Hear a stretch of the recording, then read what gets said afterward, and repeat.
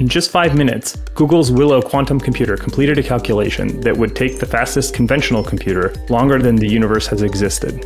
Quantum computing isn't commercially available yet, but it's on the way.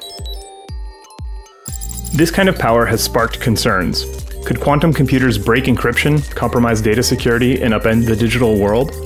While a legitimate concern, let's not stop there. The real story is about the doors quantum computing could open.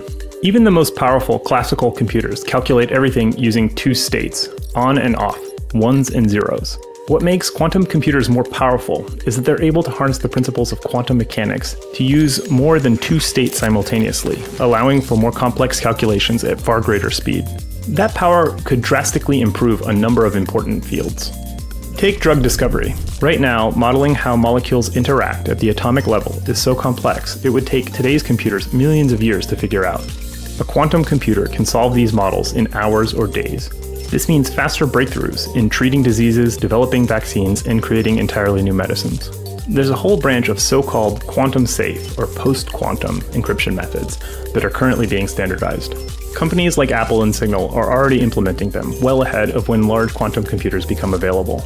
We'll need to transition to these new encryption standards, but upgrading our security is a small price to pay for unlocking the future.